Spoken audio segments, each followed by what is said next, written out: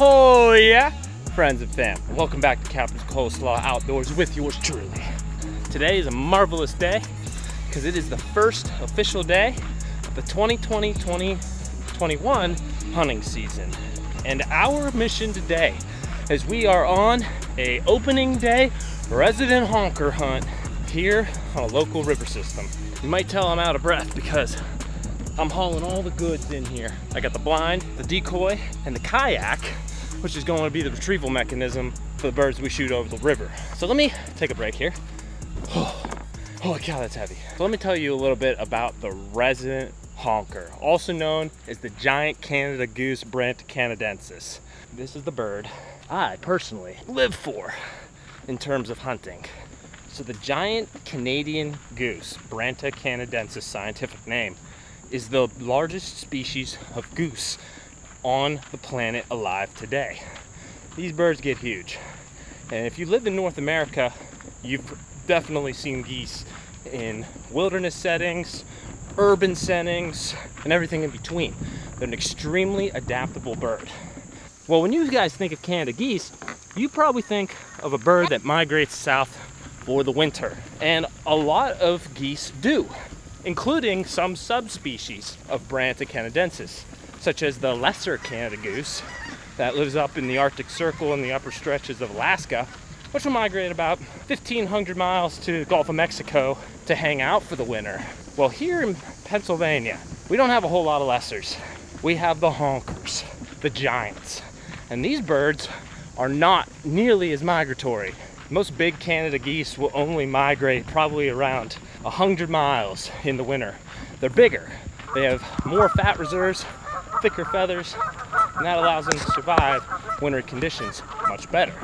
So another name given to the Canada goose here in Pennsylvania, the giant Canada goose, is the resident goose, meaning it's a goose subspecies that doesn't leave Pennsylvania.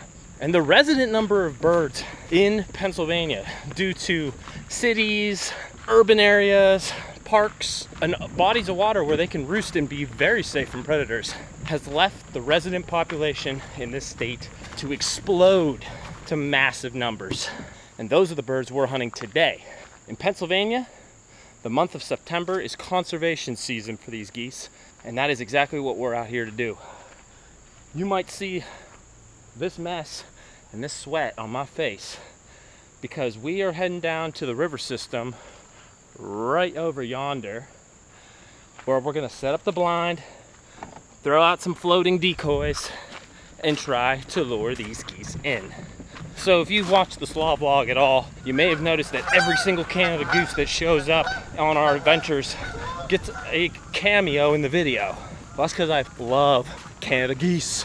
I love calling them, I love hearing them, I love eating them. They're so awesome. They are so fantastic a bird to hunt and just be around. They're like a true symbol of wilderness in every aspect of what they are.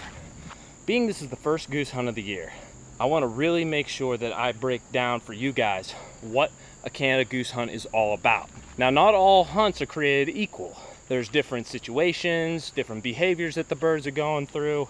So this is an early season goose hunt.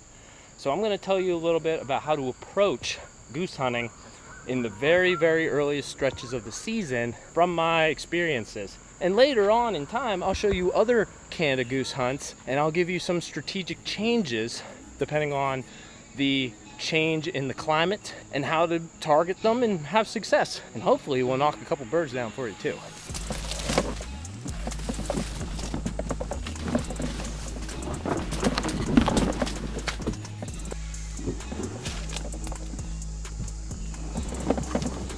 Oh, this is rough. So I'll take a little break, talk to you about the gear. So this hunt, my boys Killer G and Great Man Glenn are coming down. What we have in order to retrieve them, we don't have a dog. So we have a kayak, we got a tangle-free panel blind. I've got 8 Higdon geese floaters. Garrett's got 4 Avian X goose floaters, and Glenn's got 4 tangle-free goose floaters. Obviously we have our guns, ammo, hearing protection, licenses. Only thing I forgot was water bottle. We got to get through this Japanese knotweed, which is not going to be super fun. And we gotta get up to the shore, and I gotta get decoys out, and I gotta get the blind set up before the boys get here. I got about an hour to do it. I'm dying. Nothing easy about this one, baby. Warm weather hunting. The only thing worse than getting in is getting out.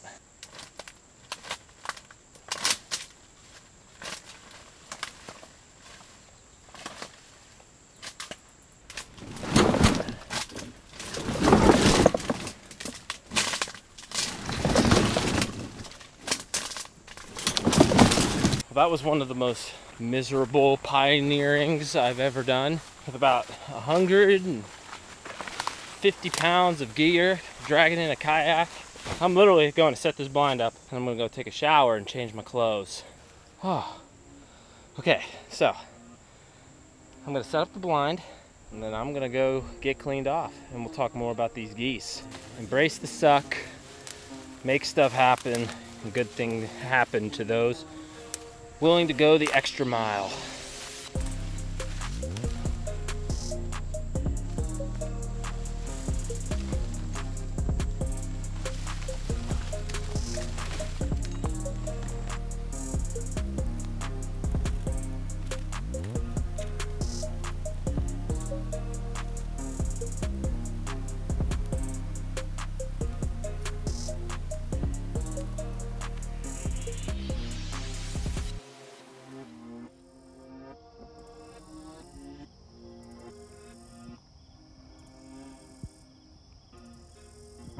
So there you go, that's our blind situation.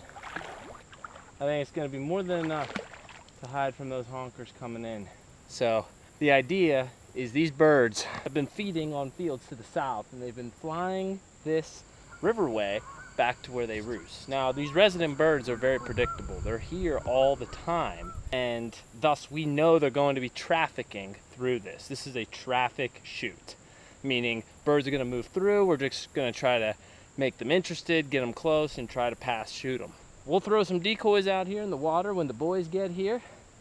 But to be honest with you, now that we got a blind set up, if you didn't see it already, check out the video I dropped about different types of blinds for waterfowl hunting. It'll help you get an idea of why we picked this panel blind. So now that we got that done, I'm gonna move the rest of the equipment over into the blind here.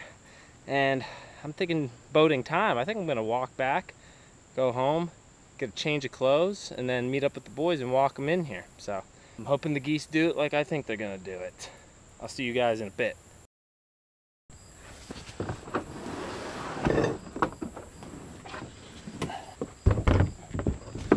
Oh, there goes my sock.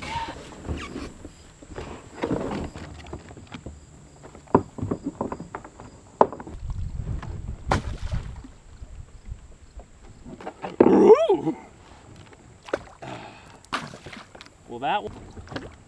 You want mine further out or about the same distance? I'm not sure at the moment. Let me get all these ones kind of out, and then I'll back out and kind of take a look at what it looks like. Nice and big. They actually downsized. I was gonna say they kind of look like a yearling goose. They downsized from what like the ones were before.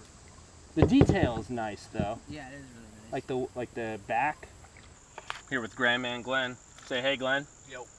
You guys remember him from when we went back to the homecoming ponds to try to catch more fish than we did in the first video way back at episode 3. You should go back, check it out if you haven't.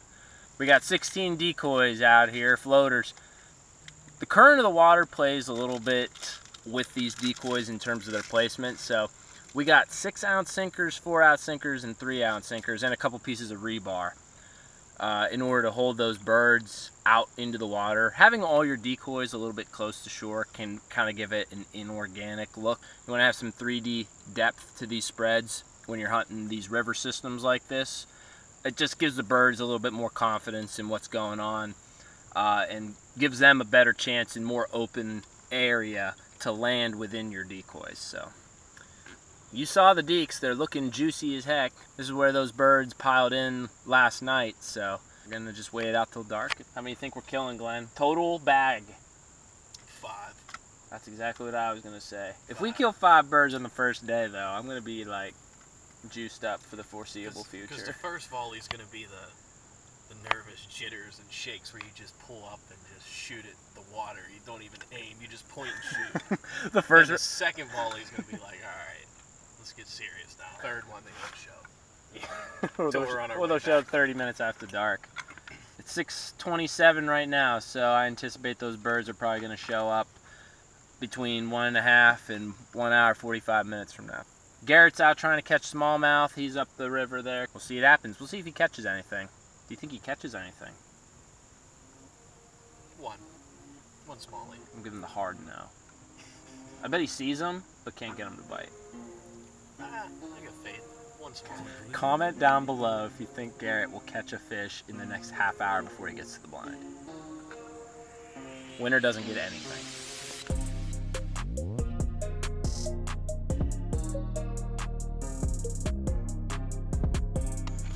Smallie. Oh, Benjamin over here. We were taking bets. I said he's not gonna get one, but he's gonna see a bunch, but they're gonna be spooky. He's like, one. I only saw one other than the one I caught. Yeah, was it big? Yeah, it's May 13. Yeah, It was in that same spot. Okay, all right. Say hi to the viewers. Hey, what's up? How many birds do you think you're gonna kill today, or we are as a cumulative group? I'm gonna say 9. 3 shells. My God. No, I'm serious. I think oh my God. I think we can get the first volley and the second or the third volley. Yeah. That's my thought. Okay. That's my hope.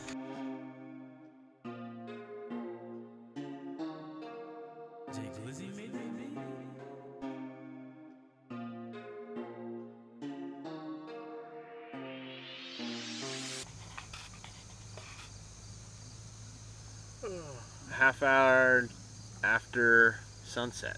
It is a little bit warmer and a little bit brighter today than it was yesterday, so yeah, they could, if they wanted to delay their flight, which totally reminds me, nobody brought a headlamp by chance, right? I did, Yes!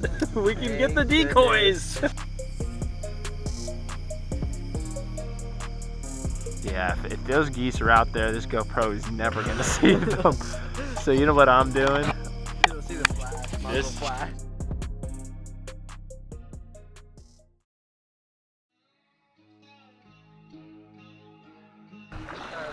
Right. This runs right to the point, so we can shoot this way.